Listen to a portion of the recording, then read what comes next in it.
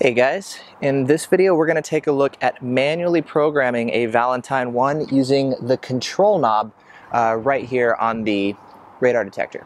There's actually two ways of programming it. Number one is the old school way, which works with every V1 ever produced, and it's basically everything is done with this one single knob there, basically pressing and holding it and tapping through the menus. The second way of doing it now is if you purchase a Bluetooth module, you can actually pair the V1 with your phone and just check a couple boxes and just push all the settings right over Bluetooth. That way is much easier. I mean, everything is going to be labeled really easily. You just check a box and you hit, send to the V1, and it just pushes all those settings right to the detector, and it makes it really easy to do. However, not everybody is using the V1 with a phone, and for those of you guys who are not doing that, I'm going to go ahead and show you how to actually manually program your V1. Now, this isn't the only video on YouTube which is showing you how to do this. Obviously, there's a couple other ones as well, and this is going to be my take on it. So the way it works, I'm going to be providing you with two links in the video description. Number one is going to be the link to the programming information from Valentine's site, where they tell you what every single feature and option means and what you should set it to get you the correct options that you want. Now, the settings here actually do change. The V1 has been around for a while, and so some of the newer detectors have features that some of the older ones don't, and this has kind of changed over time. And so as I actually walk you through the menu options, I'm going to post on the video itself so you can see exactly what the options are. Again, things do change between different models of the V1, and so I'll also post, depending on what model version of the V1 you have, what you should be setting it to here. I'm also going to link you to a second PDF, which is going to be kind of a cheat sheet showing you, like a single page cheat sheet of what all the different things mean. Like, what is option number 1, number 2, number 3, and is arrow up on, arrow down off, or you'll see, it'll make sense once we start going through it. But basically, for reference material, you can go ahead and click on the two links I've got in the video description. So with that said, let's go ahead and start running through the V1 with the knob. You see I've got it turned on right now. First thing you want to do is just go ahead and start with the V1 turned off. And then normally what you do to go ahead and fire up the V1, you just turn the main knob on like this. You'll see it'll fire up, goes through its boot up sequence. And since I've got custom sweeps loaded, we've got the C there. You may have an A, an L, a U, different settings here depending on what mode you have it in, but right now I have a C. So that's the way you would normally boot up a V1. Now, in order to program it, we're going to want to do something a little bit differently. We're going to go ahead and turn it off, and instead of just cranking it on, we're going to press the button in, turn it on, and hold the button pressed in for a few seconds. So you'll see I've still got my finger on it, press and hold it. So now you'll see all the lights are going to go ahead and light up here. What we'll do next is we're going to go ahead and tap the button one time. And what this is going to go ahead and do is tell us what version of the V1 that we currently have. You'll see right now I have a 3.8945. 3.8945. So it's going to cycle through the numbers like this, and this is the way that you can check what version of the V1 that you have. As of this time, this is the current, latest and greatest version, 3.8945. You may have this version, you may have an older one, and so again, what I'm going to be referencing here may be different depending on if you have a different version of the V1, and you'll see on the screen different checkboxes and info as far as what applies to you if you have these features or not, and what you should be doing. So we're going to go ahead and press this button here a second time, and this is going to go ahead and drop us now into the menu options. And the way it's going to work here, you see how we have a 1? We're going to go ahead and cycle, 1, 2, 3, 4, 5, blah, blah, blah, blah, blah, and then A, B, C, D, E. This is going to be changing to let us know which option we're working with. And then the up and down is going to be telling us whether generally it's on or off. Sometimes this kind of stuff does vary, but you'll see how this works. So anyways, number 1 has to do with expand. So if you want expand on, you're going to have the arrow up. If you want expand off, you're going to have the arrow down. You'll see I have the arrow down right now, which means I have expand turned off. If I want to change that, I'm going to simply press and hold for a couple seconds, and then you'll see it's going to go ahead and shift to the arrow up like this. And this is how you're going to actually change the settings. We'll do it again. I'll turn expand off. And you'll see the arrow then goes down. So that's actually how we're going to be changing the settings. In order to go to the next item in the menu, we're simply going to give it a quick press. And you'll see now it goes to number 2. So number 2 is going to be K-band. Arrow up for K-band on, arrow down for K-band off. I have the arrow up, so you can see I've got K-band turned on. Next, we're going to go to number 3, which is going to be for Ka-band. I've got Ka-band turned on, and so the arrow is up. Finally, number 4 is going to be for laser. You'll see, again, arrow up, laser's turned on. I currently have it turned off just due to the V1's really sensitive and it tends to false quite a bit to laser, and so I let my jammers actually handle all of the laser detection / jamming, and I don't bother with the V1. But if you want laser turned on, you'll have the arrow turned up. Always depends on what you're looking for, of course. Next, number 5. So this is going to be the Ka-band ramp up. If the arrow is up, you're going to get a normal ramp up as the signal goes from weak to strong. If you want a more aggressive, faster ramp up, more responsive, you can put the arrow down, and that'll get you the more aggressive, more responsive Ka-band ramp up. It's going to be much faster at going to like a full tilt signal. Okay, next one is going to be for Ka guard. You'll see I've got arrow down, so it's currently turned off. In the V1, there is a special filter that filters out false alerts from other leaky radar detectors such as Cobras. Those detectors emit a lot of junk radar signals. It's not actually police radar. And you can actually filter those false alerts out with a feature called Ka guard. If you do that, it's going to slow down your detector, and it's going to give you a reduced range. And so it is going to have a negative impact on performance, but you're going to have reduced false alerts. One thing that you can do is if you pair your detector with a phone, this next feature does require a phone. You can't do this with just the V1. But if you pair it with your phone, you can enable custom sweeps, and you can actually tell it which frequencies to scan and which ones not to scan on Ka-band. So what you could do is you could turn off Ka guard like I have here, and then you just tell it don't bother scanning a lot of the frequencies where the radar detectors, the leaky ones, are going to leak at. So it's a great way to, have that good compromise of great performance and reduced false, and you just turn off those frequencies. Unfortunately, because of the way the V1 works, you can't turn off the 33.6, 33.7, 33.8 gigahertz range, so you're still going to get the false alerts there anyways, unfortunately. So you may want to look into something like Yavi1 and maybe additional filtering to help deal with it.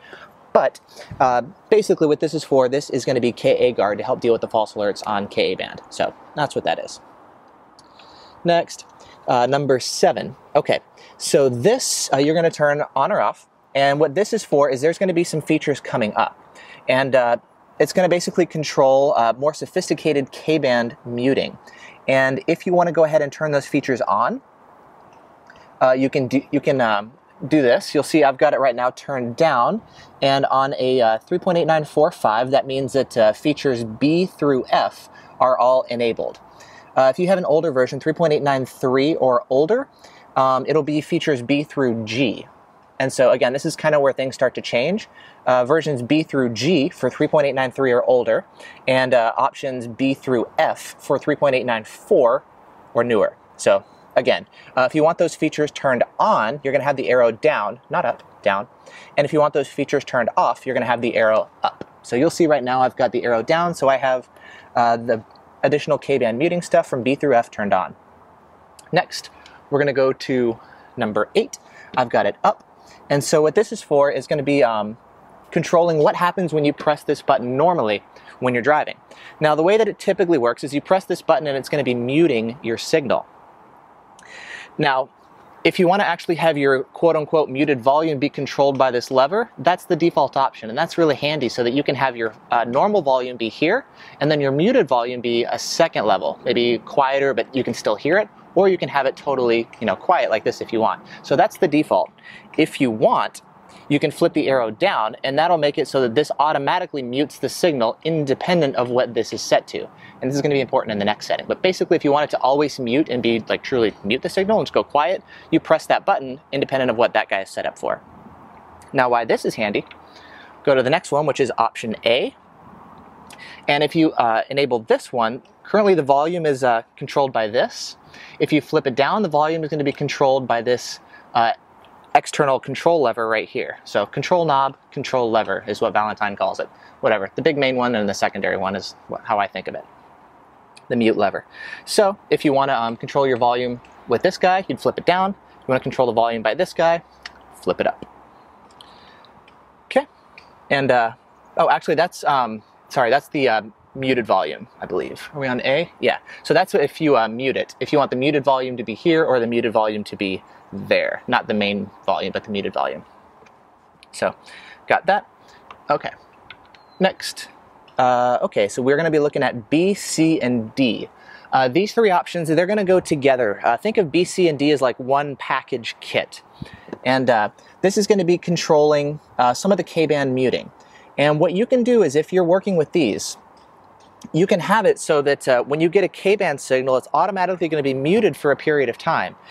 The signal is only going to alert if the signal is longer than whatever time period you specify, meaning, let's say you set it to 10 seconds. Any K-band signals 10 seconds or less are going to stay muted.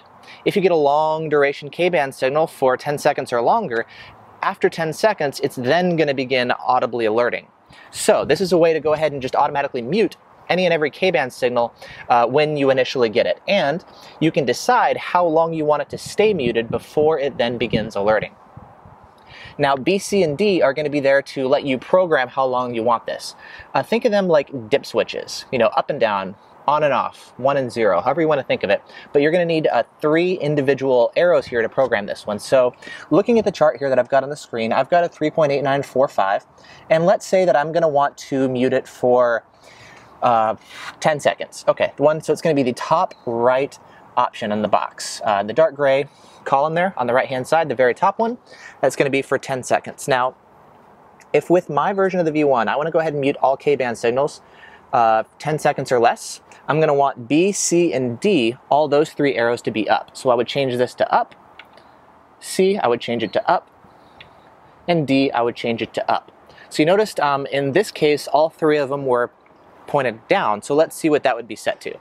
If you take a look on the chart, you'll see B, C, and D, we've got down, down, down. So that's going to be the bottom row. All the way on the right-hand column, that's 3. And so the way I have it programmed right now, any K-band signals, if I have this feature enabled, of course, are going to be automatically muted for 3 seconds, and then they will begin alerting after that if they're longer than 3 seconds. So that's what that one is for. And again, this is not a factory default option. You do have to go in and enable this in, what is this, option 7. Okay, so let's see what's next. We're going to go to E. All right, so E is going to tell it if you want to actually unmute if a signal gets strong enough. So basically, if you have the arrow up, like I do have, it's going to say unmute a signal once you get to 4 lights. 4 on the strength meter right there. Once it gets to 4, go ahead and unmute the signal. If you want it to stay muted at 4 lights, you can go ahead and flip the arrow down. The next feature is going to be very, very similar. Letter F. Same idea, except instead of at 4 dots, we're going to be working at 6 dots. And so if you get to 6 dots on the strength meter out of 8, so about 3/4 strength signal, at that point, do you want it to go ahead and unmute? If you have the arrow up for F, you say yes. If you have the arrow down, it'll stay muted at 6 dots, or 6 lights. Okay? Good way to kind of just really, really keep everything quiet if you want and only alert to like really, really strong signals. That's the idea behind this one. Next, G. Okay, that's a cool looking G. All right, ooh, this is a good one. So if you want to automatically mute all K-band signals behind you, so if you got anything rear arrow, this is a good way to go ahead and mute stores after you pass them, blind spot cars that are behind you, whatever. I mean, generally K-band is going to be more of a threat in the front. You can obviously still get tickets from somebody behind you shooting you, but if you like the option of muting any K-band signals behind you, you would set the G to down like I have here. If you want it to not automatically mute any and every K-band signal behind you, you'll have the arrow up. Let's see what's next. H. Okay, KU band. So KU band, it's like X, K, and KA. It's used in a couple places overseas in Europe, I believe. It's not used here in the States. It's not coming here. So if you're using the detector abroad in an area where KU band is turned on, you'll go ahead and turn KU band on by flipping the arrow down. You'll see I have the arrow up, which means I have KU band turned off. Okay, next, J.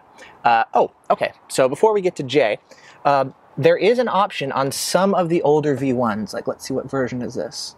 3.0 3.812 and 3.813, it looks like. Kind of hard to read. But on those versions of the V1, there was an option here for a factory test, to turn the factory test on and off. Up is off, down is on. If you have one of those V1s, you'll have an extra option here for I, and you can change that feature. Because my version of the V1 does not have that feature, we skip I and go straight to J. Okay, and again, some of the older versions of the V1 before this feature was available isn't going to have this, right? So again, it all varies depending on what version of the V1 that you have. So this is going to be for pop mode. If you want to turn pop detection on, you'll do the arrow up.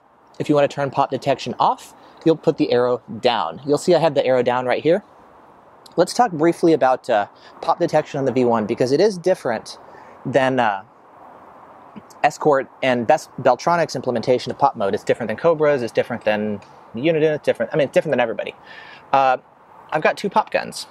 The MPH B3, which is a 67 millisecond pop on Ka band, and I've got the MPH Z35, which is a 16 millisecond on K band, much faster, different frequency. This feature has absolutely no effect, none whatsoever, on pop detection. So I can turn pop mode on and off, and on both of the pop guns that I have, this feature has zero effect. Kind of interesting, right? Whereas it does on Escort and Beltronic. So let's briefly talk about why. 33.8 Ka band detection is like built into the V1 no matter what. You cannot turn that off. It automatically inserts 33.8 pop sweeps no matter what you do, even if you turn this off here. So that's always there, and that's kind of the issue I mentioned about with KA Guard. You can't turn off those frequencies, so you'll still get false alerts. So 33.8 detection on the V1 is great. You're going to get pop detection no matter what, even if you turn this feature off. 16 millisecond pop is very, very tough to detect. The V1 actually can't reliably pick it up. In fact, most detectors can't. The only one I've seen it like can in any reliable form is the Stinger VIP. But fortunately, nobody uses that gun. It's very inaccurate. It's not legal to issue tickets.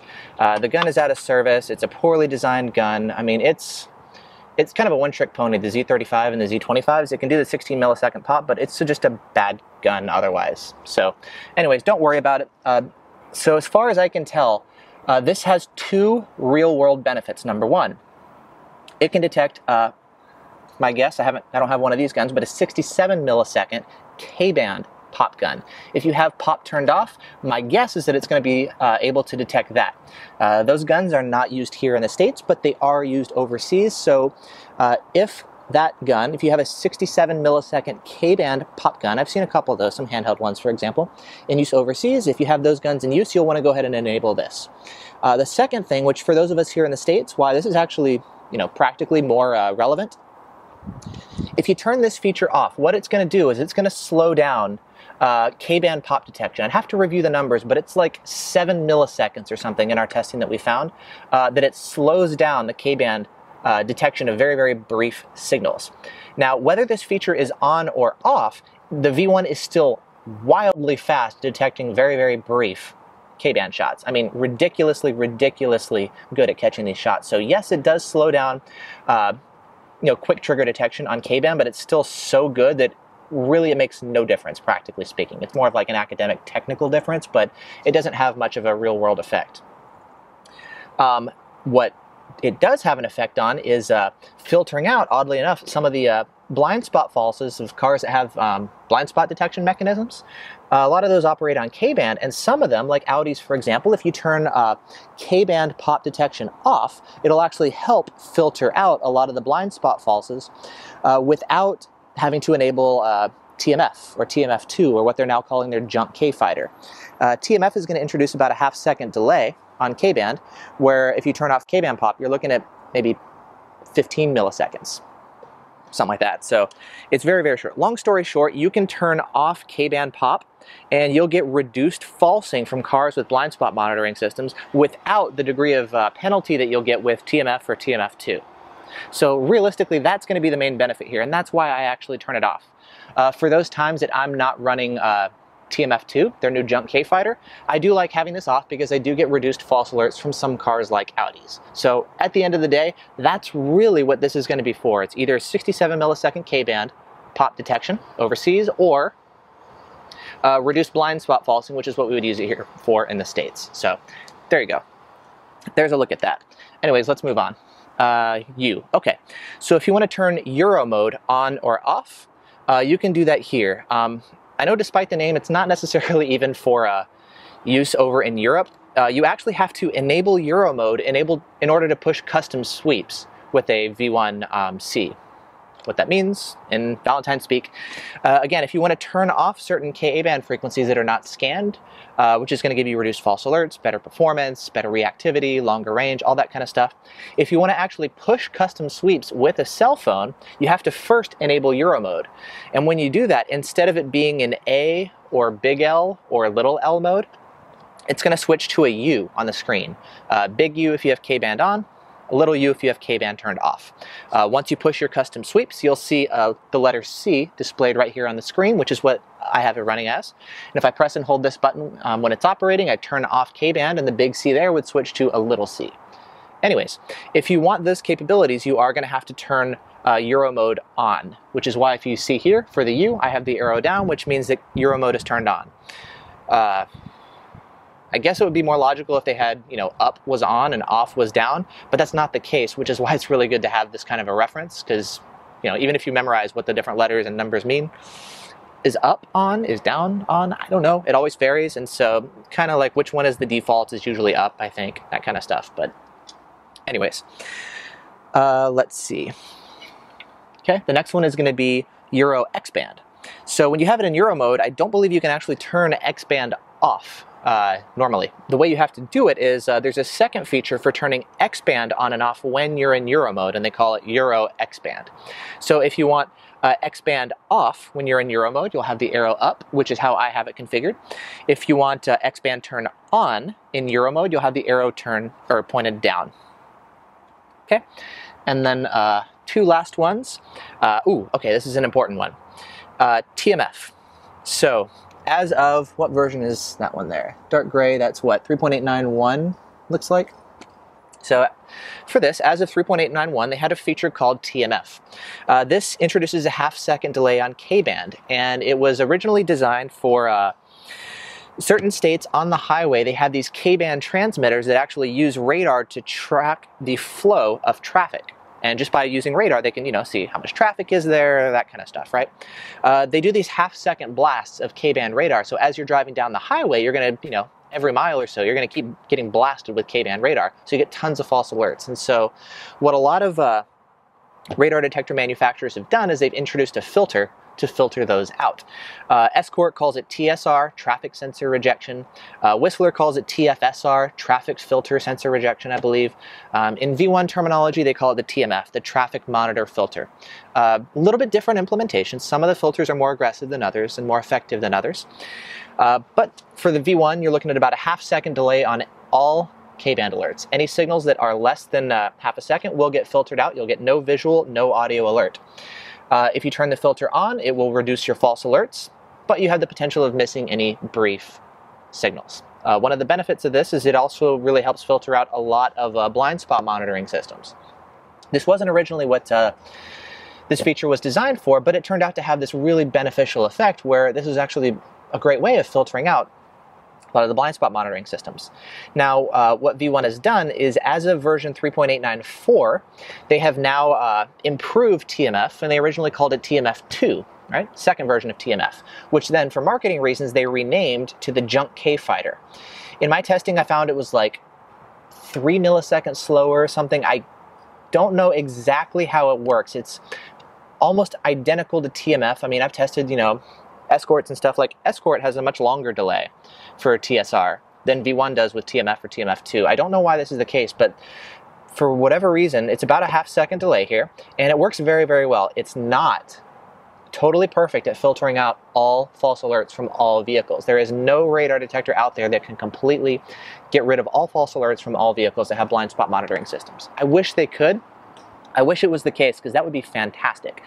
But sadly, no detector has been able to do that yet. It's easier said than done. Anyways, if you want to have this filter turned on, you're going to have the arrow pointed down, which is what I've got here. If you want TMF turned off, you'll have the arrow up. 3.894 was when TMF2 came out, or their Junk K Fighter, and 3.8945 is the exact same thing, except by default the filter is turned on. 3.894, filters turned off. 3.8945, filters turned on. Like, otherwise, same thing. So, there you go. And then finally, we're going to go to L. So what this is for is, this is going to be the main display of the V1, and you do have an optional concealed display. If you've seen some of my other videos, I actually have it mounted right on my dash, and you can mount it anywhere, of course, but it's basically a secondary display here, and I run this guy in dark mode so other people can't see it generally, and I like having on my dash just being able to see the V1. Really good so I can visually watch everything and maybe mute the alerts so it doesn't, you know, annoy the person sitting next to me or whatever, and I can still visually see everything. Or even if I got the top down, the music's playing, I can always see what's going on with the V1. So for me, I really, really love that. Now, there's two versions of the concealed display. The current version has support for ESP. ESP is not the psychic stuff, but it's V1's technology needed to actually interface via Bluetooth to a phone. So that's why if you want to have support with the Bluetooth module, and pair it with their phone, you're going to need a new enough V1, I think 3.891 or 2, I think 3.892 or newer, has support for ESP. If you have an older version of the V1, or specifically of the concealed display that does not have support for ESP, you're going to want to enable this, and you're going to force compatibility with a legacy pre-ESP concealed display. It is a little bit different. If you have a pre-ESP display, you're not going to get proper functionality with a Bluetooth module if you have that paired as well. And so if you are looking to do Bluetooth, you're going to have to upgrade your concealed display if you want to use the two simultaneously. But again, this video is designed for people who are not necessarily using a Bluetooth module on a phone. You're programming everything here from the detector, and in those cases, if you're running it with a pre-ESP concealed display, but your V1 has ESP, you have an option here of forcing compatibility with a pre-ESP legacy concealed display. And so if you want that feature, you'll force that functionality with the arrow down. Because all my stuff, it's newer, it has support for ESP, I have the arrow turned up, which does not force any sort of compatibility with pre-ESP devices. So, cool. There we go. So that's a look at going through the menu options here on the V1. Yep, and then press it again, and it goes back to the main menu. If you want to go back to, you know, once you're done programming everything, what you do is you just simply turn it off. And then once you're ready to go back in, you just fire it back up. So there you go. There's a look at programming the V1. Again, for those of you guys who have a Bluetooth module, do it that way. It's much, much easier rather than having to know, you know, 1, 2, 3, ABC, what all that means. You got a label on a phone, you just check a box. Much easier, and you just push everything at once. So it's a much more convenient way. But for those of you guys who are running just the V1, there is a walkthrough of not only how to program it, but also what the different features mean, and you know, which ones you should use depending on your situation, your preferences, all that good stuff. So yeah, I hope that's been helpful. Again, in the video description, I'm going to be posting reference information to Valentine's website, which is where I got all these checkboxes and information about what all the different options mean. So if you want to see that, I'm going to link to that. I'm also going to be referencing to a cheat sheet that a fellow forum member put together for some of the older and some of the newer V1s. It may or may not be valid for the V1 that you have if you have a different version, but it's a really handy one-page PDF to maybe keep on your phone so that you can just tell, oh, okay, let's see, I need to turn KA guard off. That's number 6, and the arrow is up. And if I want KA guard off, then I'm going to have to change it down. If I want it on, turn it up. Because again, you can see sometimes on is up, sometimes on is down. And again, just a cheat sheet to make it easier. You can keep it on your phone, you can print it out, whatever you like. And that'll make it much easier to change settings on the fly. So I'll have the links to both of those reference guides down in the video description. If you guys have any questions, you know, please feel free to go ahead and leave some comments down below. Otherwise, you know, have fun programming, and yeah, cool. Hope that's been helpful. I'll catch you guys later. Bye-bye.